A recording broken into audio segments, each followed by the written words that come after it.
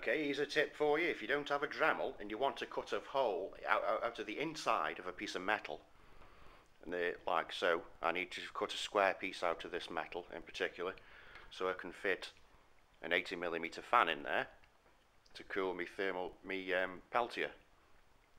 Okay, now normally without a Dremel this is practically impossible, because using a standard hacksaw you just can't get the blade in there.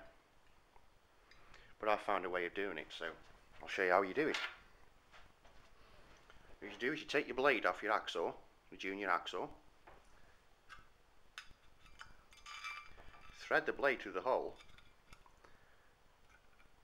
then connect your blade back up.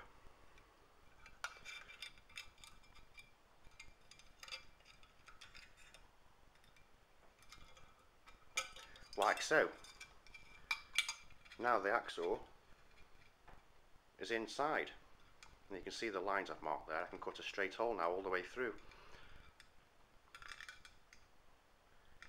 Okay, it's a useful tip for computer modding. If you haven't got a Dremel, I think this is a pretty good idea, if I don't mind me saying so myself.